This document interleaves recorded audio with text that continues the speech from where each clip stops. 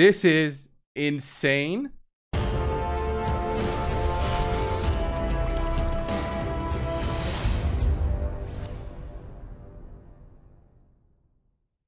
Hey guys, coldbrew here. Welcome back to another video. I just got mail. Look at that. Look at this. This is I don't know. It came in the mail. I got a message by Plarium, and I have no idea what this is and what it has inside. It's just a letter. Wasn't anything else in the box.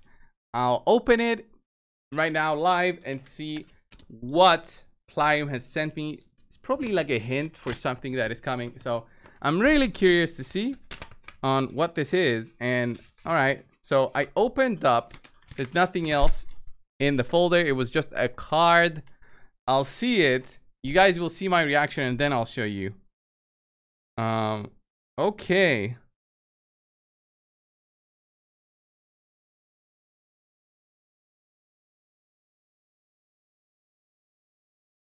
Right.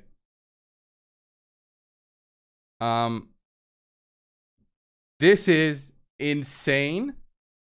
If this is true, this is insane. So this is the what you can see. It's the card. Let me remove the green screen for just a second. All right, so this is the green screen behind me, but I wanted to show you guys this. All right, so if you guys are aware of these cards, these are like 3D cards where they place one image on top of another. And when you move it around, it shows something. So this is not the really surprising part. It's like, it shows the champion, probably like Sylvan Watcher. All right, Sylvan Watcher.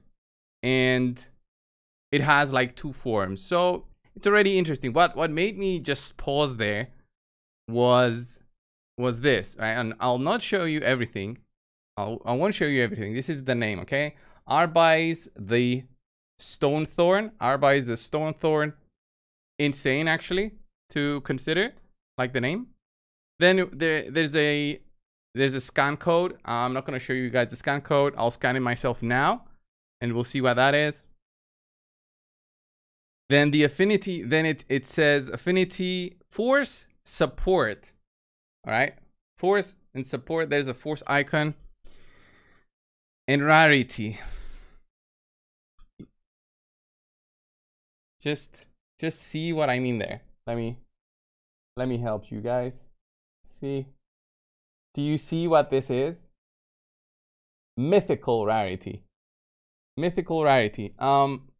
This is quite insane. So is this gonna be the first mythical champion in raid? I have no idea. But I've got my phone. I'll scan the QR code right now. It opens up. Oh my god, this is insane. Red shards are coming into raid. This is quite the thing. This is quite the hype, honestly. So is she gonna be the one champion coming into raid? Or buys the Stonethorn. The Stonethorn. All right, I'm looking at her skills. I'll put it up on the screen as well now. So she seems to have like 2 forms or something. Looks very interesting. So let me see if I can open up this link on PC. All right, so this is what the page, the scan code was showing. I'm gonna show you guys here on my PC instead. I don't have any sound on, so I wonder if there's any sound for this. I'll turn it on. It's better for us to look at this like so. There appears to be no sound on the page, but I think I was just clicking on the shard, the red shard. This was hinted in the past, by the way, by a red shard. It was like a Gallic holding a red shard and a sacred shard, I think, or an ancient shard. It was like the choice from the Matrix, but this has come true. And I wonder if they had it in their minds before, or was this something that they just came up with to eventually introduce. So let's see. It seems that Arbai's the Stonehorn will have 2 forms, and each form seems to have completely different set of skills.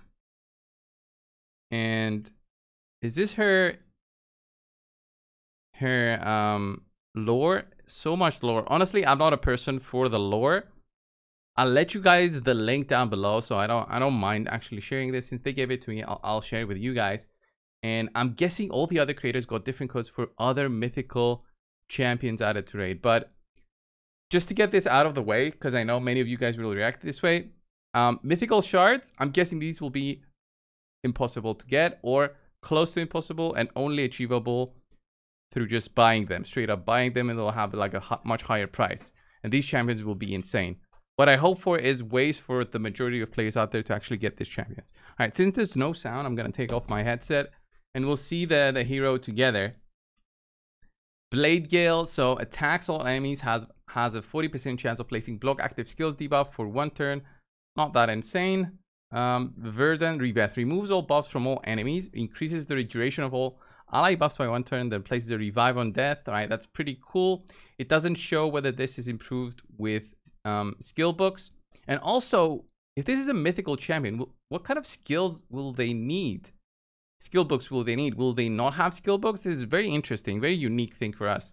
In the five years that raid is out, fails the Terminator of all allies by 30% and places a 50% increase in attack buff and a 50% increase accuracy buff on all allies for 2 turns. Interesting.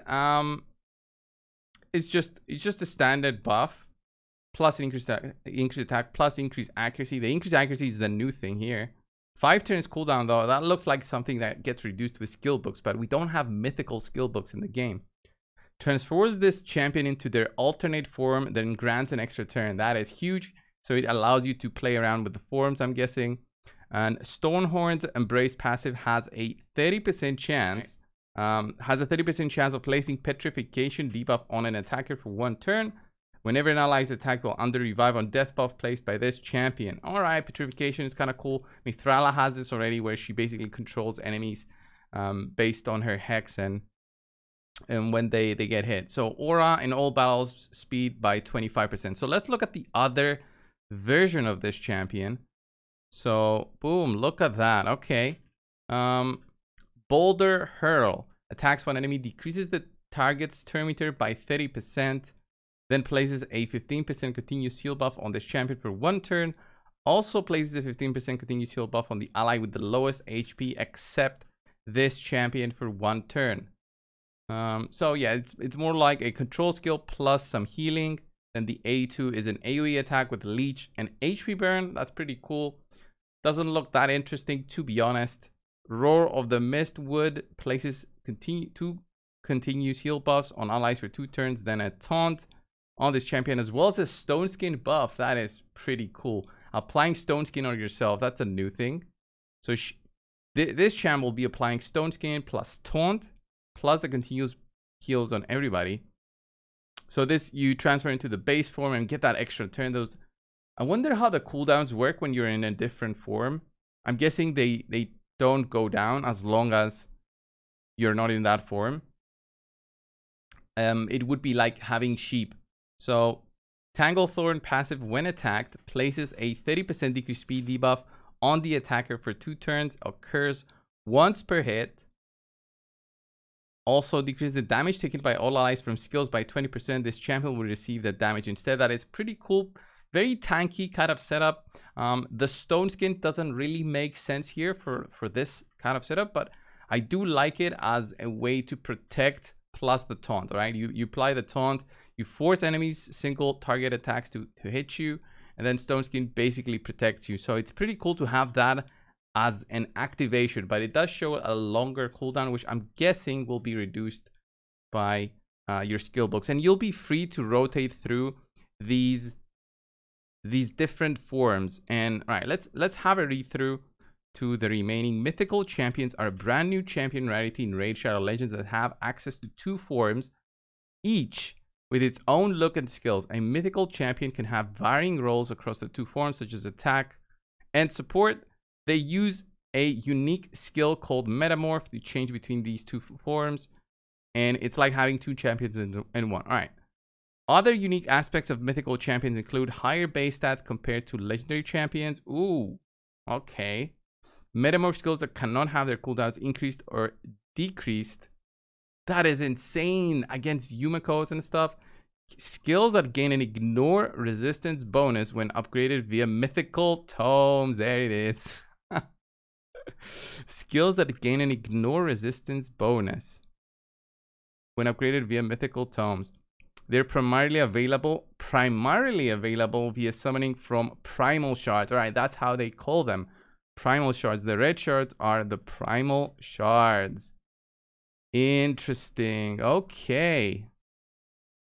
Overall, I love this. I love this new introduction of this. I'm guessing there's many more champions added. I wonder if they sent this out to all creators and if they made a mythical one for each faction. That would be so cool. So like I got Sylvan Watchers, maybe Scratch got the Dark Elves or something. Hades got the Dwarves for whatever reason. You know, they spread it around to many creators.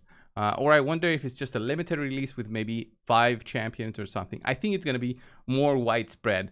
So we'll see. I wonder how many they introduced with this.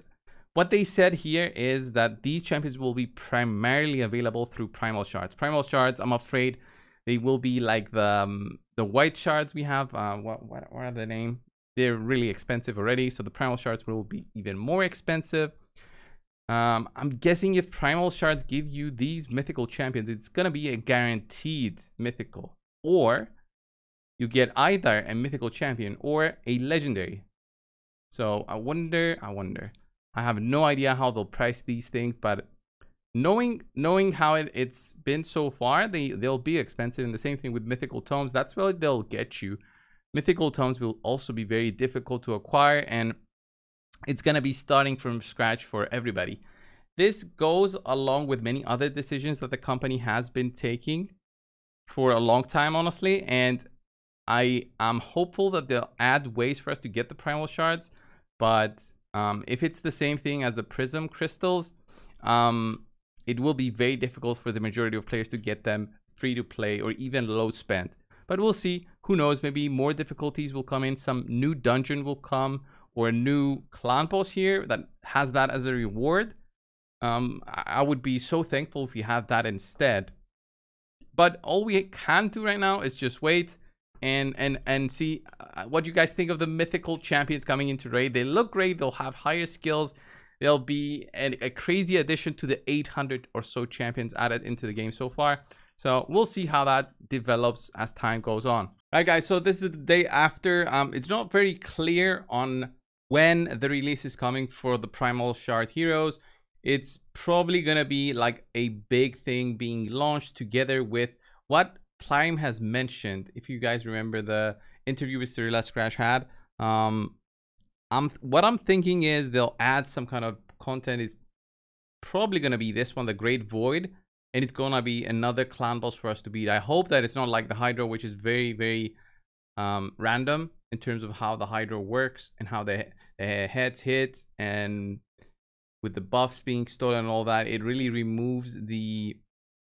It's a real big difference with the Demon Lord, with the normal Demon Lord. So I wonder on how they'll go with this one. If it's the way that we are going to farm for those red shards, the primal shards.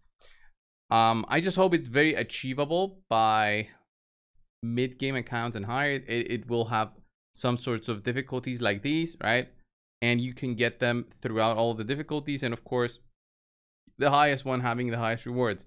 Obviously, the stats required will be insane. And I'm hopeful that the live arena bonuses will be something added in there. So they'll add another row here for the new clan boss, okay? So we do have the Hydra, we do have the Demon Lord. So maybe saving these will be the right choice and the move forward in order to prepare yourself basically for what is coming into raid. So it's all speculation, by the way, on my side, that these are going to be obtainable through like new PvE content. But the biggest problem we will have is not the power creep and how more powerful some accounts will be, because that was always the case. That will always be the case. The problem is, as always with raid, the time spent in the game. They need to cut some corners. I'm not just talking about the Demon Lord. That was a very welcome change, but it's not enough. We need it for Tomb Tower fights. We need it for faction wars. And we even need it for dungeons, I would say. They really need to cut some things back in order to reduce our time taken within the game, so we can focus on the more important stuff. But until then, we're just hopeful and just waiting. Thank you guys for the video. I can't wait to see the other creators on what kind of champions they got through their cards. I have no idea who else got it, but I'm guessing everybody else from the top 15 up to top 20 maybe creators. For sure they sent to YST, to Nupkex, to Deadwood Jedi, to Hell Hades, to Ash, to Scratch. So I can't think of any of those guys not getting like a card. And it's just what, how many did I say? 10 people. So if it's just one per faction that they've added to the game, there's many more that might have got like something in their mail, right? So we'll see what Platinum has in store. Thank you all for watching. Subscribe, guys, if you haven't already. Really appreciate it. Thank you all. I'll see you in the next one. See ya.